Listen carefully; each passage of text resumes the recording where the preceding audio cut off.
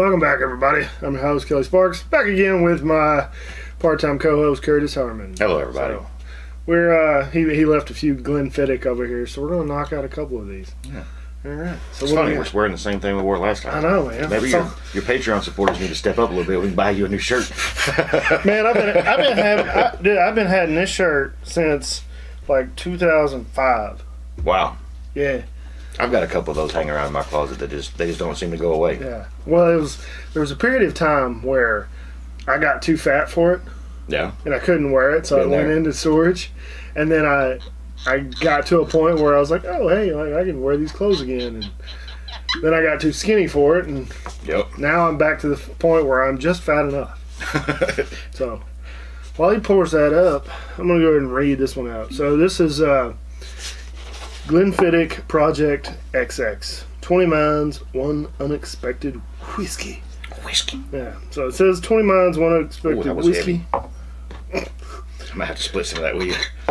It's got tasting notes on the side. I'll read those off afterwards. Goodness.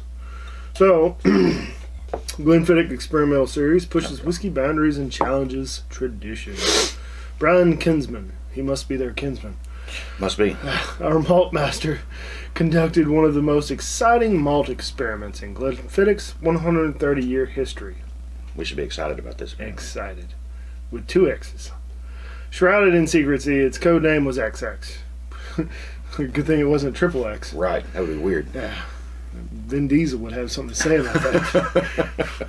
He invited 20 whiskey experts from 16 countries to the Glenfiddich... 16 countries? Jesus. To the Glenfiddich distillery. Brian gave each of these experts complete freedom to explore the warehouse and choose any single cask of Glenfiddich whiskey that intrigued them the most. So, the final 20 chosen casks represented some of the most astonishing whiskeys under our care. In Brian's words, I wanted to create an unexpected whiskey. Traditionally, every malt whiskey is chosen and vatted by one malt master to their taste, but I wanted to experiment and marry 20 totally unusual Glenfiddich malts together. This whiskey is a recreation of that extraordinary initial small... Did you catch that? Yeah.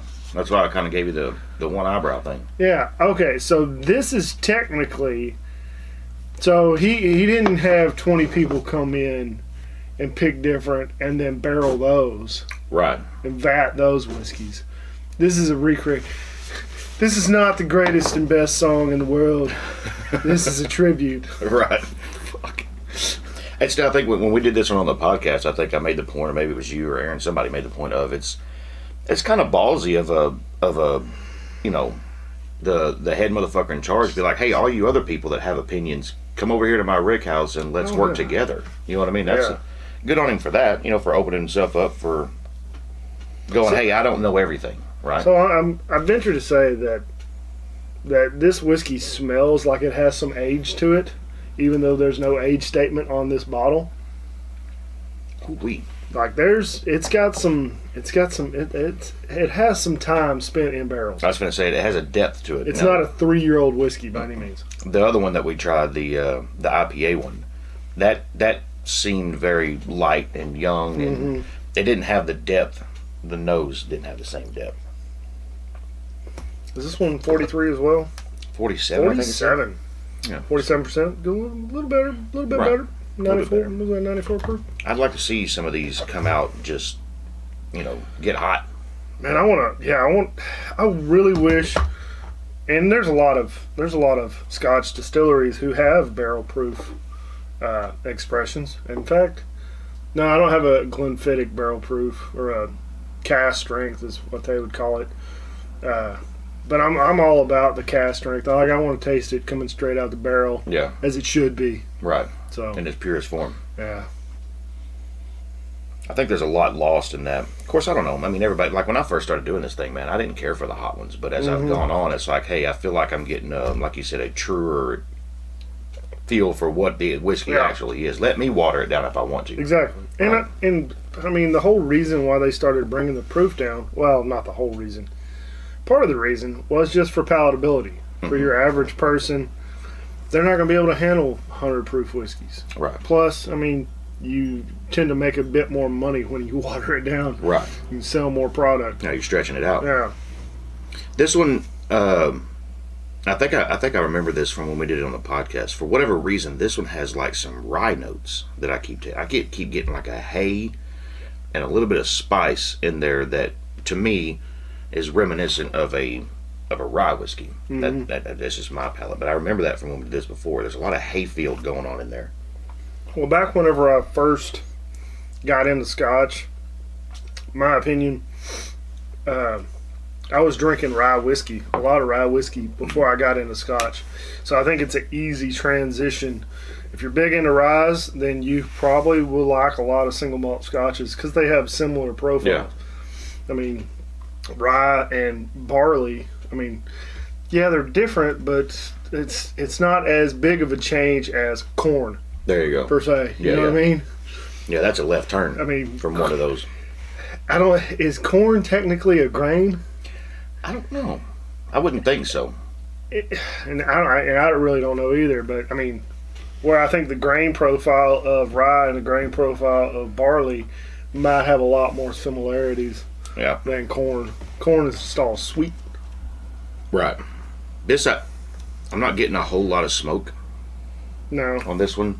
I mean, there's a little earthy stuff going on and a hint of maybe some smoke on the nose, but I don't get any smoke, I don't really get any smoke or much peat on the palate either. Mm-mm.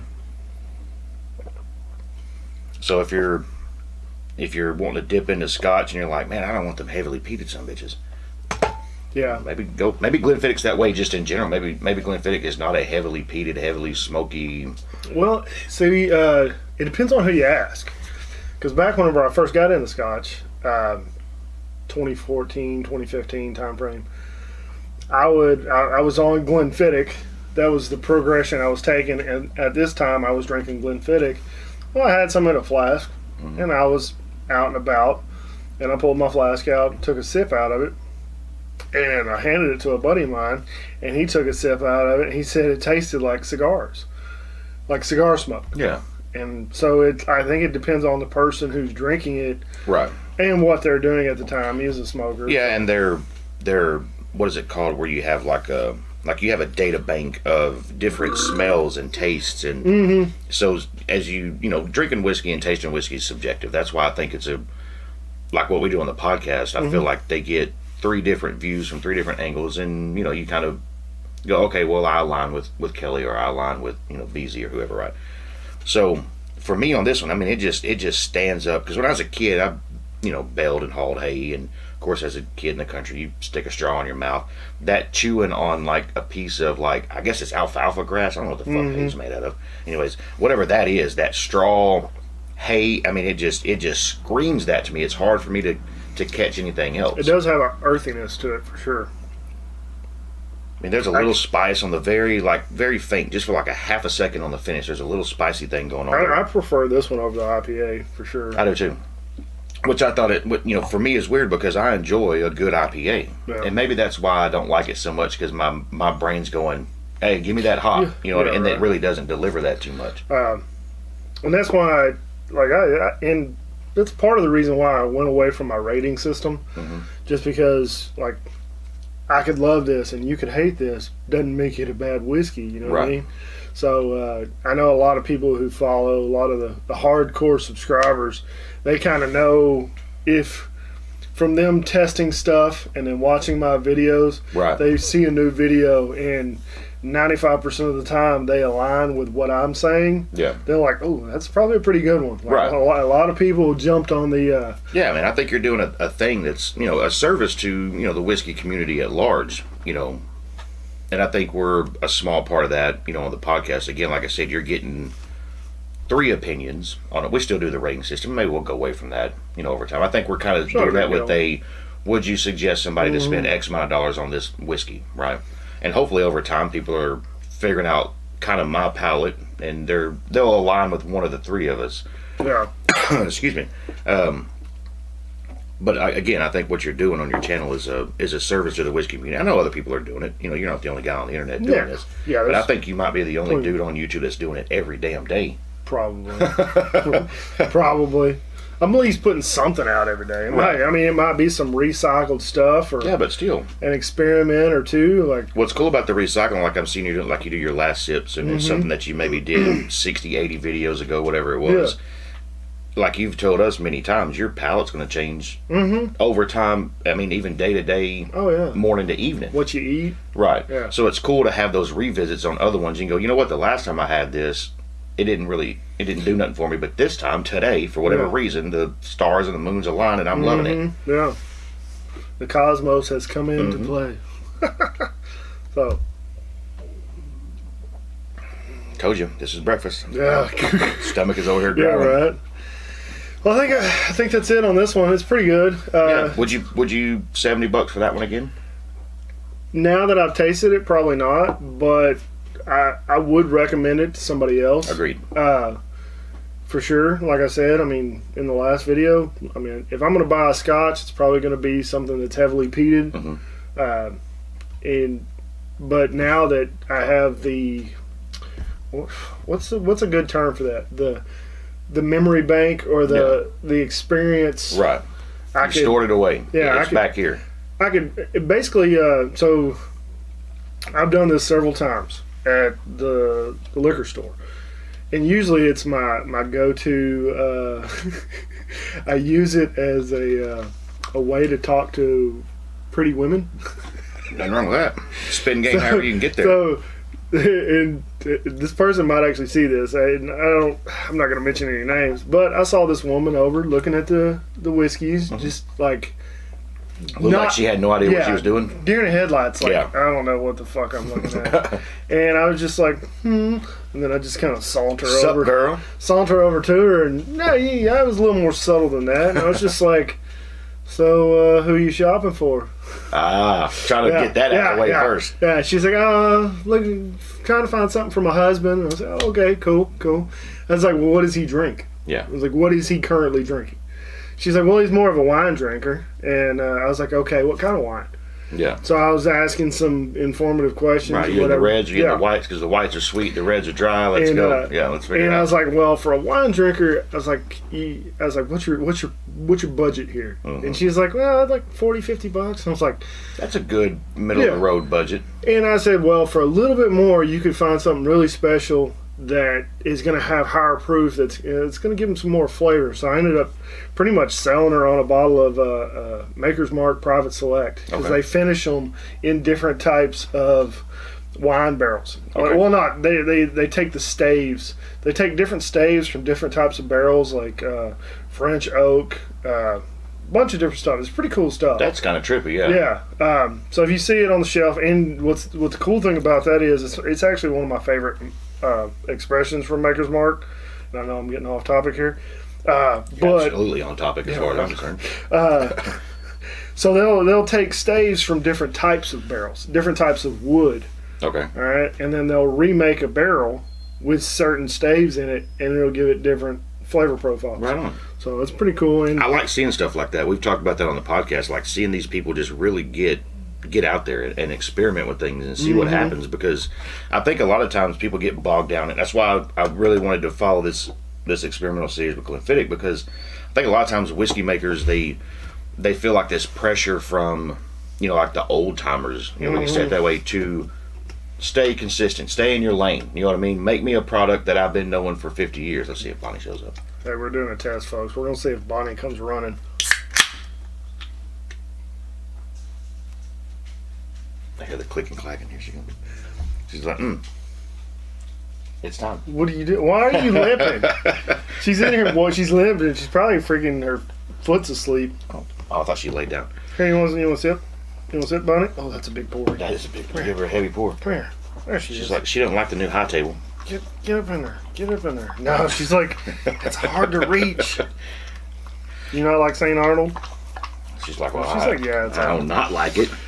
All right, I think that's all we got on this one. Bonnie's going to finish this beer. The whole beer? Yeah. Chug it, bitch. Are you 18 years old, Bonnie? Oh. 21? She's pretty close to 20 by now. She's... You're an underage drinker? Yeah, she's pushing... She'll be pushing 5 years old next year. No, that's close enough. Yeah. That's close enough. Your gun is digging into my hip. Anyway, that's all we got. Thanks for watching. Oh yeah, the lady, I reconnected with her. Yeah, right. Sneeze on me, why don't you? I reconnected with the lady who bought the Maker's Mark. Yeah. Is she dying over there right now? What is wrong with you? Everything. So I reconnected with her and asked her how her husband liked the Maker's Mark Private Selection. Yeah. She's like, he loved it. So right. I was like, see, that's what's cool about the whiskey community, because, obviously you see a lady standing over there and you're like, maybe there's something here, and you go, hey, what's who you buying for? Because there's some people that have been like, well, I'm buying for my husband, and you're like, oh, well, just pick out whatever's fucking $30 and walk the fuck off. Yeah, right. But being Old Hobble Creek. Right. Being a part of the whiskey community, that's what's fun about it, and that's why I like it, is most people are just generous, and kind-hearted, and want to make everybody feel welcome in it. Because you could have easily pissed that lady off and turned her and her husband both away from whiskey wholesale. Oh, yeah. 100%. You could have been a dick or whatever, but you're like, okay, there's no chance here for a connection, but here's some knowledge, right? Yeah. Here's me putting out in the world a good vibe. And if anything, she's going to turn other people onto it, because I told her I have a whiskey channel and told her about that. And I didn't mention the Bearded Idiots podcast because you never know who's listening. Right? Exactly. But all right, we're gonna get out of here. Don't forget, check the description below for all the links to everything, to my Teespring page. Order a shirt from me. Help support us. That's great. Word. Help support Bonnie. I need to buy her food. I've been beer, apparently. Feeding her beer for the last month. Yeah, check the description. All the links are down there, and check out the Bearded Idiots. So definitely do that. Yeah. Like always, folks, drink some whiskey, share with your friends and family, don't drink and drive, be safe. Alcoholism is not a funny thing, so don't do it. Right, I agree. Have a good night.